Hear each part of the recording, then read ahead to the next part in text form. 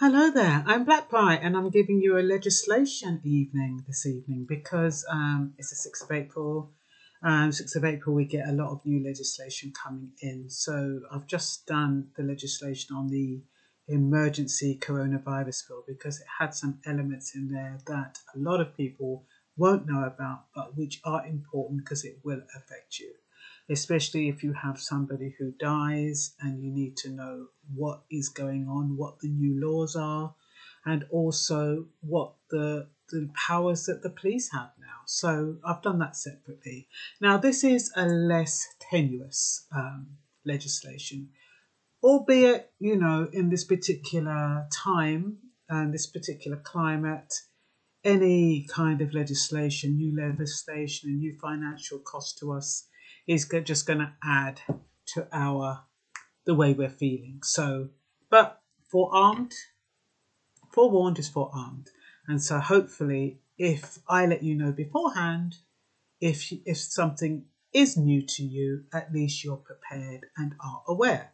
So that's what I like to do. I like to think that I am forewarning and forearming, so you don't get a shock and think, oh, bloody hell, I wish I'd known that. Then I would have done this differently, or I wouldn't have done that, and so forth and so on. Okay, so some of the new laws and financial changes in 2020. Well, we all know about the rail fares. They went up by 2.7% in January, but we're not taking the train now, the majority of us anyway. So it won't apply, so they can keep their 2.7%. And they're going to lose a lot more. I hope they don't just, because of that, stick it up again. But yeah, 2.7%. When you're thinking about people who have season tickets, it means a 1,500 season ticket will rise by £40.50. While London to Guildford annual ticket which typically cost £3,702, will rise by 104 to 3,836. I mean, when you think about 2.7% on a £10 ticket, it doesn't seem much. But when you the season tickets get more and more expensive, it is a dent in your pocket. March 20, you have the right to request decent, affordable broadband. I thought it was the obligation of the broadband provider to give you a decent service. Maybe it wasn't. Hundreds of thousands of homes and businesses have the choice of slow broadband, hideously expensive broadband, or no broadband. That's set to end for many with a new right called the Universal Service Obligation. From March the 20th, which was a couple of weeks ago, anyone can request a connection that can deliver 10 megabits per second and a 1 megabit per second upload speeds and cost for less than £45 a month. 45 quid a month, that's still a lot of money. Especially if you don't really watch it all that much.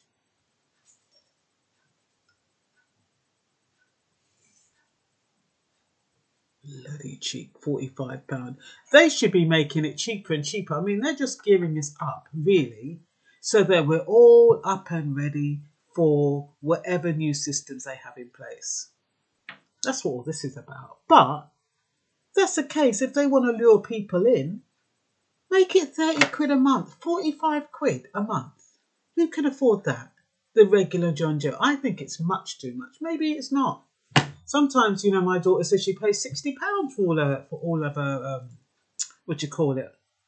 all the programs, and she has everything on hers. Me, I have the bare minimum. I'm not a TV watcher, really. I have my little programs occasionally, like Love Island, that's finished, so I don't watch that. What do I watch? Gogglebox. But I'm hardly on the TV. I hardly watch TV. And if I do, I look for something that's light and entertainment that takes me away from all the humdrum of life. So me paying 45 quid, it's not worth it for me. So it might be worth it for some of you. And if you've got two people pitching in 20 quid each, then maybe. But 45 quid, I think that's a lot of money. And if you don't have the internet of this quality, you have the legal right to request it. as long as the installation would cost less than 3,400. Where they get 3,400 from? Normally it only costs you about 30 quid to install it, doesn't it? About 50 quid? I must be missing something here. Not unless they're talking about people in remote areas who don't have no broadband at all. I don't know where they've got 3,400 from. Anyway, if it costs more, you can still have broadband installed, but may have to pay the excess cost. Maybe it's for people who've never had broadband, but even then, I can't imagine it costing nearly 3,400. Anyway, what do I know? April the 1st, a couple of days ago, councils can double council tax for empty homes. Then that might affect some of you. How many of you have got an empty home that's just out there doing nothing? So what they're saying, they're going to double your council tax. Or the alternative is you don't make it empty. There's a call from Copeland Council is asking landlords to make their... These people are dread, you know. Asking people to make their empty homes available to all the homeless people and or people who've been kicked out of their properties. I mean, in all fairness, I mean, it is nice to have an extra home, but I've seen these programs, Nightmare, Slum Landlords. Yeah, I do like that. Oh, and I do love Judge Judy. So yeah, I guess I do watch Border Force and stuff like that. I like watching stuff like that occasionally, but I do love to watch that. But yeah, you've seen this Slum Landlords and Nightmare Tenants where they go into your place and they mess up and graffiti the walls and all the place is dirty and, you know, the chairs are damaged. I mean, it's fine asking landlords to put up tenants, but you would think that unless there's another reason for landlords getting rid of tenants, it's usually because they're not good payers, or like in this situation, it's because of the coronavirus, which is not their fault. And the landlord should take into consideration, were they good payers before this happened? Now, is Copeland Council asking landlords to take on what do you want to say? Reliable tenants who've got a good history of keeping the place clean and who realise that it's a temporary arrangement. I mean, all of that would have to be probably drawn up in some kind of contract. Otherwise, you're giving somebody your house and then you can't get rid of them when you want to. And it's hard enough to get rid of somebody anyway because they're making it 2 to 3 months before you can get rid of them. It's almost like the government is punishing property owners who've got more than one property. That's what it's like, because the buy-to-lets are being penalised and so now are people with empty properties. If you've got 2 properties and you've got one empty, surely if you've paid your mortgage on it, it's up to you what you do with it. Why should you be penalised and have to pay double council tax? Why? So do they begrudge you having an empty property? I remember reading reading this article. It was a man and his wife. They had a property mortgage free for 1.2 million. Can you imagine having a mortgage free property for 1.2 million? Well, they had a mortgage free property for 1.2 million and they had a barn. And they wanted to put in a £50,000 bathroom ensuite. I would not want to imagine what a bathroom, ensuite bathroom looks like for 50 grand. But that's what they wanted. So they wanted a loan, a mortgage.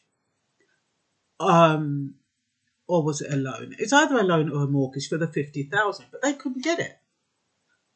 They couldn't get it for love or money. The man was retired. The woman was working, the wife was working on 40,000 a year. And what they was advised to do was, because they didn't have a mortgage on the 1.2 million property, and the barn was like an extension of that property, what they was told to do was divide the properties and then divide the barn and have a separate title for the barn, and then a separate title for the main building. And then, because that barn wouldn't have a mortgage on it, they would then find it easier to get the 50 grand. So, of course, they'd need a mortgage broker and all that. Mortgage broker to take, so they do it properly. But that's what they was advising. But what I'm saying is that it's like even the rich have a tough time, or even more of a tough time. And apparently it's got something to do with how it's supposed to be paid over a period of time. Like normally when they give you a mortgage, they'll give it's 3.5 times your salary. So they only wanted 50,000. The wife's salary was 40,000. So it wouldn't be cost effective for them to loan them 50,000 when she's earning 40,000. If the loan was for 3.5 times 3 fours are 12. The loan was for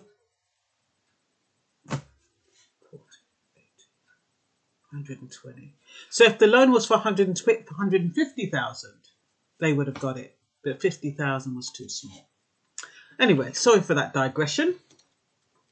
But yeah, we were talking about properties. And if you've got an extra property, you're going to have to pay bills increasing by 50% if they leave properties vacant for more than 2 years. Well, at least you've got 2 years to get someone in there or to do something about it. Okay? From April, that figure increased to 100%. Hold on, let me go back a bit. Property owners can already face council tax bills increasing by 50% if they leave properties vacant for more than 2 years. And from April, that figure increases to 100%, potentially doubling the charge for homes left empty for long periods of time. Almost 13,000 houses are empty for 10 years. Why would you have an empty house for 10 years? 13,000. But I understood that it's these rich people that are coming over, you know, these people on a golden visa. They're coming over, buying properties. They're not living in them. It's like they're supposed to be investment properties. And then they go back to wherever. So it can only be these rich people who have bought all these houses in the UK, and the government can't do nothing about it because sometimes they can't even track the people down. And I guess most of those properties are mortgage free, so those people can do whatever they like. But if that is the case, how are they going to get them to pay the council tax? Well, I guess there's ways and means of doing that. That's not really our business, is it? But anyway, almost 13,000 houses are empty for 10 years as 127,000 children face homelessness in 2020. So as if these 13,000 houses are going to take on these 120 homeless kids. I mean, are they really?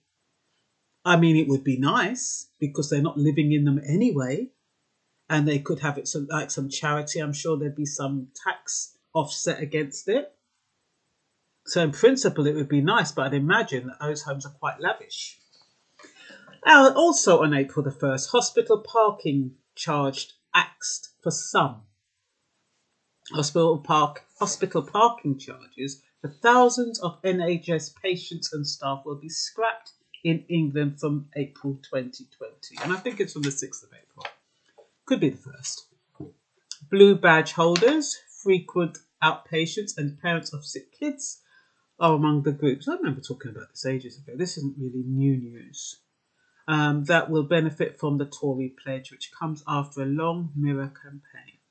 But not all NHS staff and patients will get free parking. Oh no.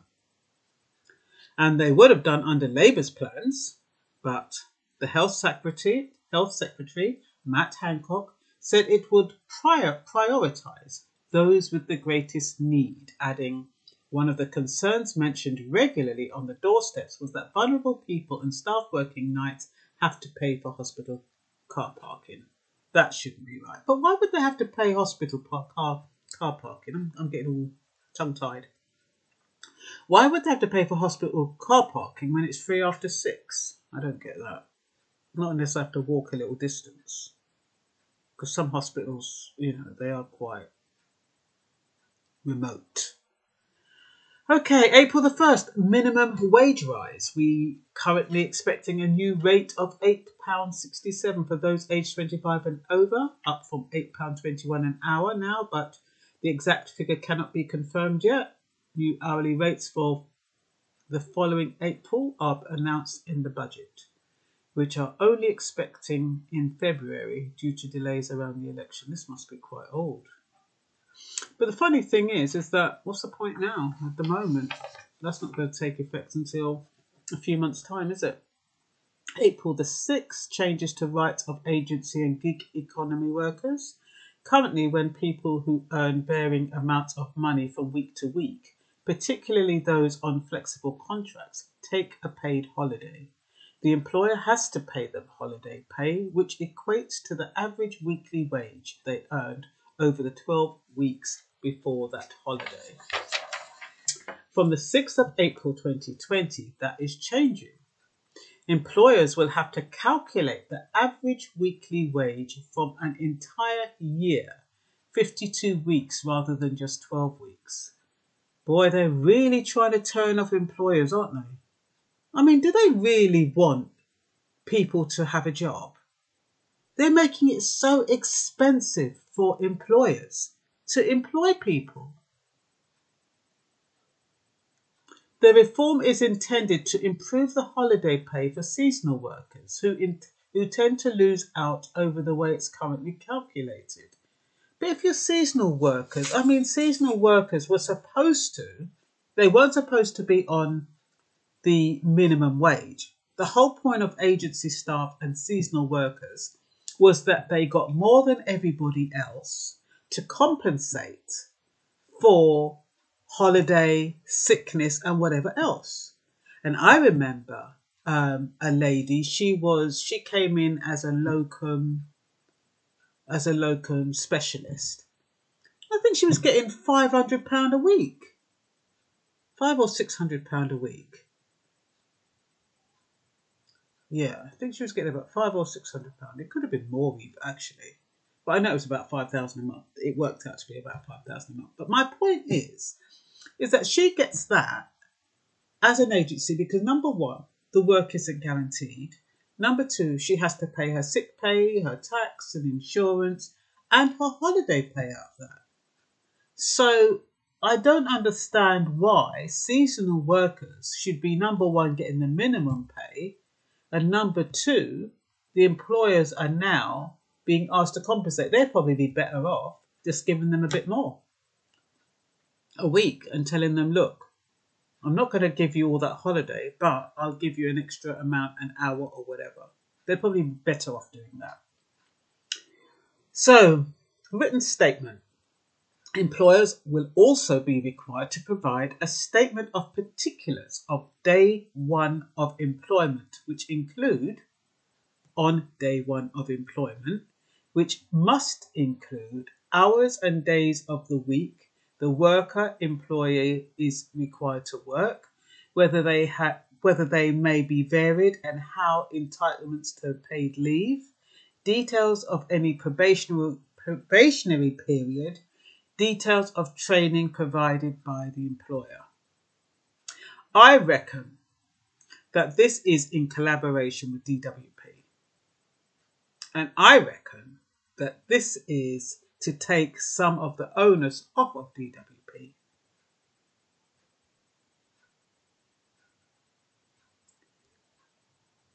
I wonder where it goes to, the statement. I wonder if it goes to DWP.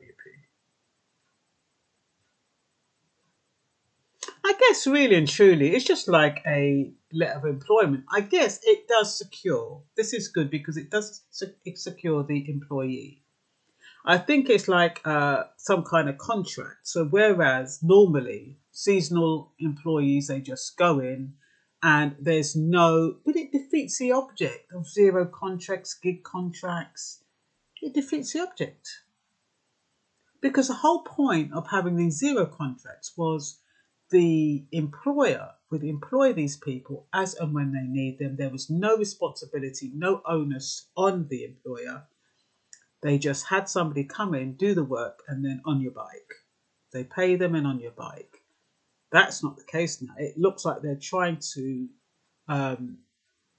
get them to do some kind of contract now, which is going to put off a lot of employers. It's too much commitment. And so neither benefits, because the employee doesn't benefit because he's out of a job or she's out of a job. And the employer doesn't benefit. Well, they'll always get somebody, but whoever they get, I guess it's more work for the people already there. I don't know. Parental bereavement leave. Way back in 2017, the government backed a private member's bill which proposed giving workers the right to unpaid leave for up to 2 weeks as a right from day one of their employment, should they suffer the tragedy of their child dying under the age of 18. Oh, I didn't know that. Unpaid leave of up to 2 weeks. For 2 weeks, it's not much, is it? If your child dies, 2 weeks, I probably need bloody eternity, mate. Anyway, this became law in September 2018 and is expected to come into force in early 2020.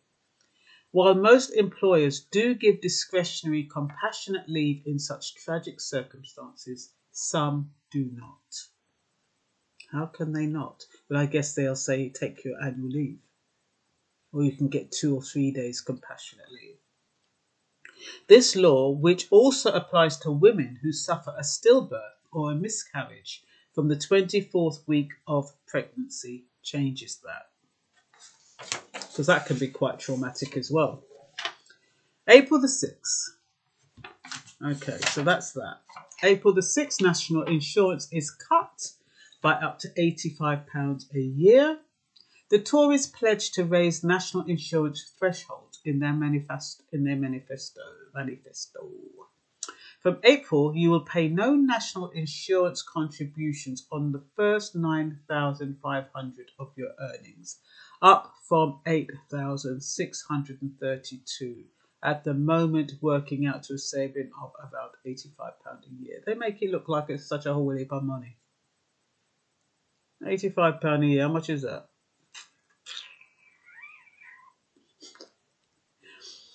It's about £7 a week or something. Anyway, the move has been criticised for falling short of the $500 a year Boris Johnson promised. I wonder how he's doing. Heard today that he went into critical care, but he doesn't need a ventilator. He's breathing okay, so. And only helping better earners who are already over the threshold. For others, it's not quite the all-out win you might think, with the move meaning some of the worst off might now miss out on some of their state pension as a result. Where I'm going, Fari? Stephen Cameron, pensions director at Aegon, said under the current rules, they are not paying any national insurance. Under current rules, those not paying any national insurance lose out on credits towards their state pension. Yeah, I would think so. Oh, I see. So by reducing it, that's going to reduce the amount you're entitled to when it comes to your state pension. That's what they're saying. Individuals need 35 years of qualifying national insurance contributions to receive the full state pension, with those with fewer qualifying years seeing a reduction and receive none if they have fewer than 10 years of credit. April the 6th.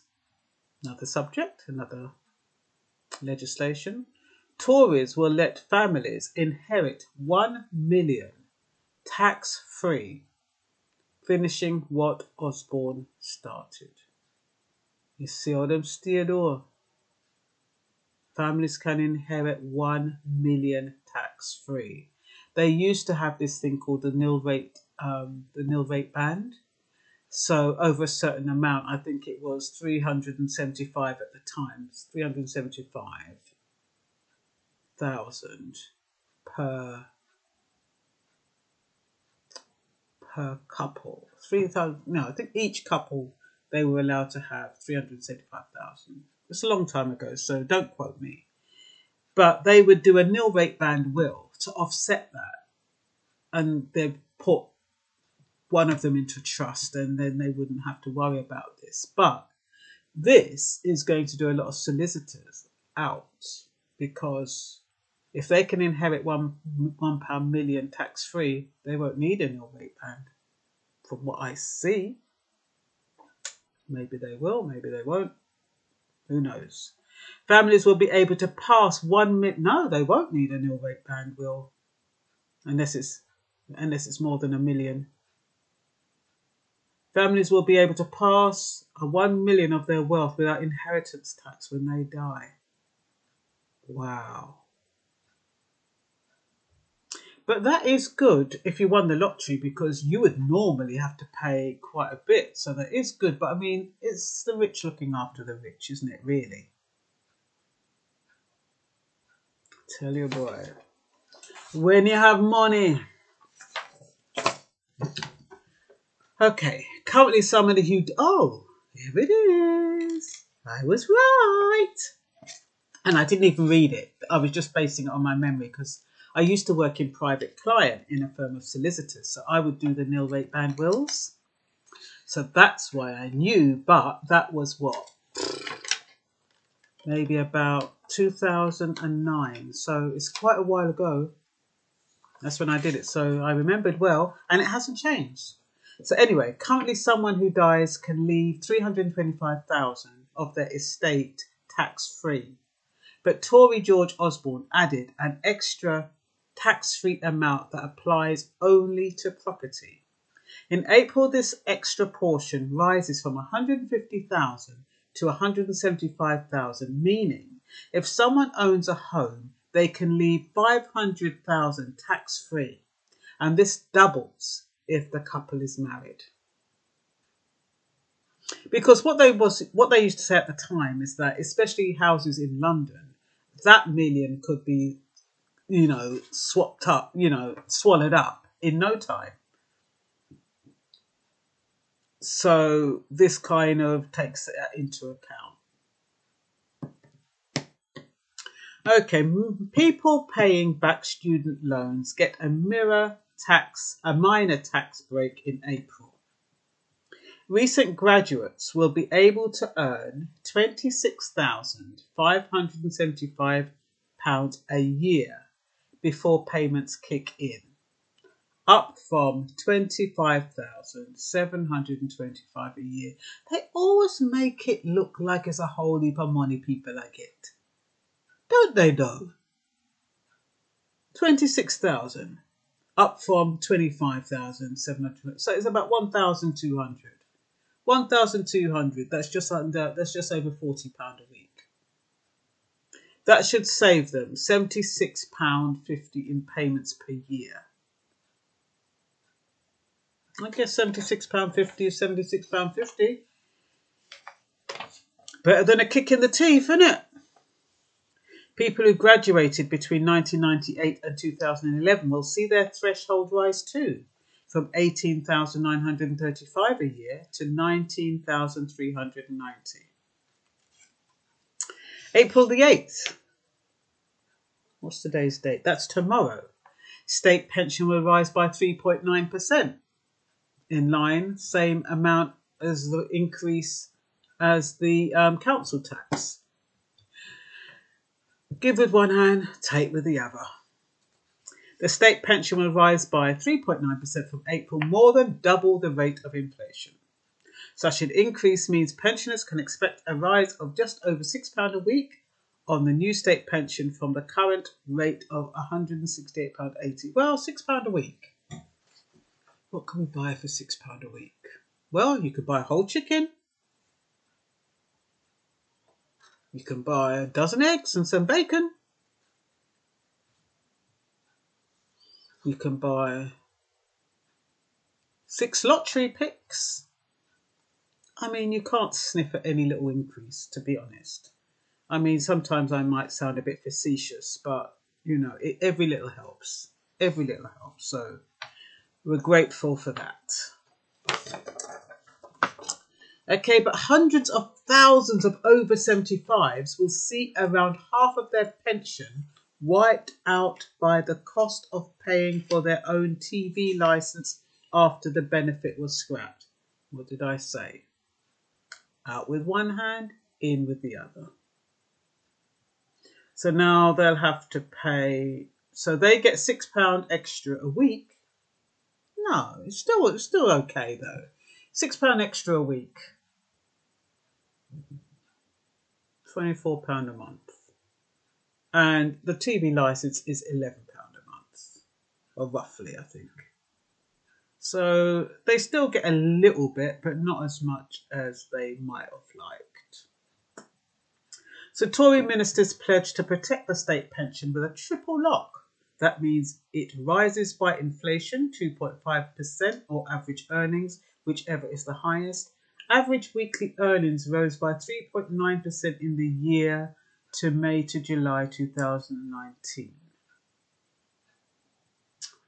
I hope that made sense. Let me read it again, because sometimes, for some reason, I think I've probably been talking too long.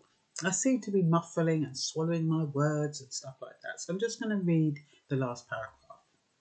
Tory ministers pledge to protect the state pension with a triple lock. That means it rises by inflation, 2.5%, or average earnings, whichever is the highest. Average weekly earnings rose by 3.9% in the year to May to July 2019. I hope that was clear. Okay, we're getting there. If you want to put me on pause, go and get yourself a nice cuppa, nice glass of Merlot, or maybe you like Chardonnay. Anyway, maybe you need a little break. Not too far to go. April the 8th, benefit freeze ends. After almost a decade of freezes and caps, about 2.5 million people on universal credit and millions more on legacy benefits will get a 1.7% increase in April. The increase means someone on £500 a month in benefits will get an extra £8.50. But it is less than the rise in average earnings and less than the rise in pensions. But there again, I know, keep my mouth shut, this isn't the time. Council tax to rise. Local authorities will get the power to raise council tax by up to 4% from April. 2% for general spending and 2% for social care. What did I tell you? You get £6 extra in one way, they take it with the next. So you don't really get anything. What you do is you get something just to pay it back. Which I guess is better than having to pay it out of what you had before. I'm just trying to be rational here. Okay, that's worth an extra £70 to, on the average, Band D council tax home in England. Council by council rises with only to be confirmed in February and March. June the 1st, the end of the free TV licenses for over 75s. That means my mum's going to have to fork out extra money. I wonder if it would be reduced. TV licenses are free for over 75s, but from June the 1st, you'll only get one if you're receiving pension credit. Funny thing is, you know what? Back in the day, over 75, they could hardly see the TV. They're like, they were probably dead. Oh, honestly, over 75s back in the day, 1940s, 50s, they were probably dead. So when they were nearly dying, they thought, oh, well, they're not watching no TV. So, we'll make it free for the over 75s. So you'd see all these little ladies all shaking and saying, oh, we're watching Ena Sharples on Coronation Street. But now, over 75s, they're bloody up and getting and going and doing all sorts. Going to the bloody gym. So they're like, no, you're too fit. You can afford to pay to watch TV. So that's what's happened. they've extended it. So the over 75s are the old over 75s. I think you probably have to be over 95 probably at this rate to get free TV. But there again, it's saying over 75. So that's from over 75 period. Regardless, even if you're 120. I wonder if people who are blind get free TV licenses because because they probably could hear. That'd be an interesting one.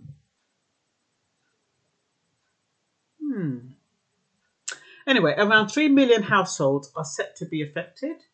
BBC Chairman David Clementi said copying the current scheme was ultimately untenable. But the Tories were slammed for breaking their promise to protect the benefit by handing over responsibility for it to the BBC. July or later, millions will start being moving over.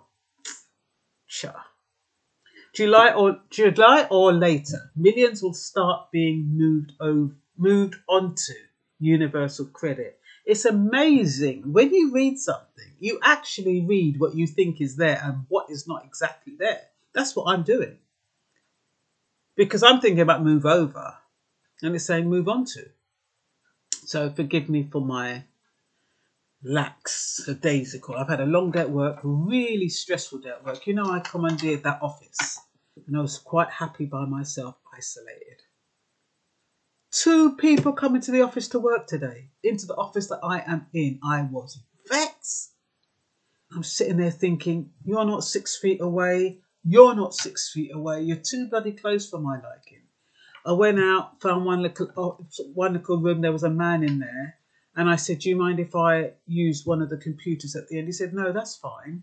So I went back to the other end and I set up the computer, put all the folders, made all, got all my local drives and downloaded them and stuff like that. To download everything ready to work. Some woman comes in. Oh, are you such and such? Oh, can you show me this? And the 2 of them start bloody doing all of that. And I'm just like, oh. Then I thought, okay, let me go back to my original desk, which is in an open plan. And because there's not much people there, let me go and sit on that seat. Then all I could hear is about somebody talking about that person dying. That person's got coronavirus. Then they started talking about Boris. And then, it was incessant.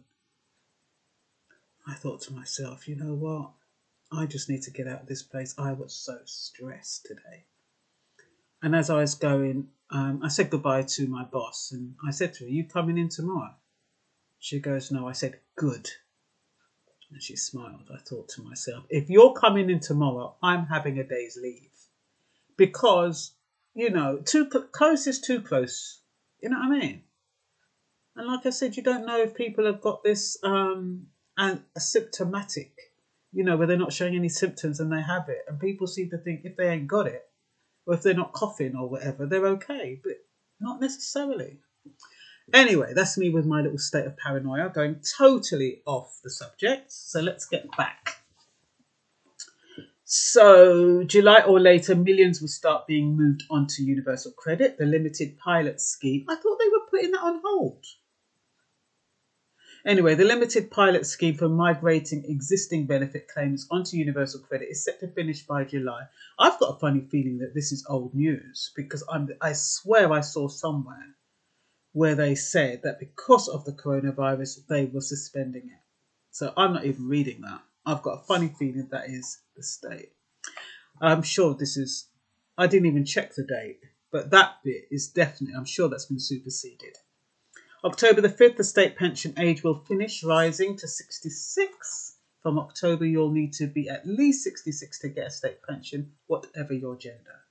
The age people can at has been rising for years, starting with increasing women's state pension age until it matched men, then increasing both from 65 to 66. You see, they're saying it's because women used to say, oh, we're equal. And then for some reason, because women were saying we're equal, we're like men, we want the same pay as men, even though they're not getting it. They said, so it gone on? Well, if that is the case, you can get your pension the same time as men. So they fell right in it. And waspy and whatever, there's nothing they can do. All this screaming that they've been doing, it's fallen on dead ears. AJ Bell analyst Tom Selby said the rise started incrementally in 2018 and is scheduled to complete by October 2020. That means anyone born after the 5th of October 1954 will have a state pension age of at least 66. It's not the last time it will rise, though. The Conservatives have set out plans to increase the state pension age again to 67 by 2028. Well, that's quite a long way away, though. And 68 by 2039. It's the way this coronavirus is going. We won't even be alive anyway, so I wouldn't worry too much about it. But I do hope you found it all useful. Bye-bye.